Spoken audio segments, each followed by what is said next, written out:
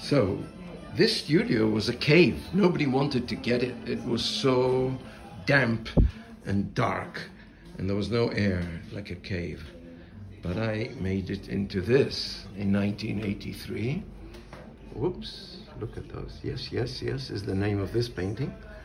And here in this catacomb, it used to be the storage room of the studio, but now it's also part of the exhibit.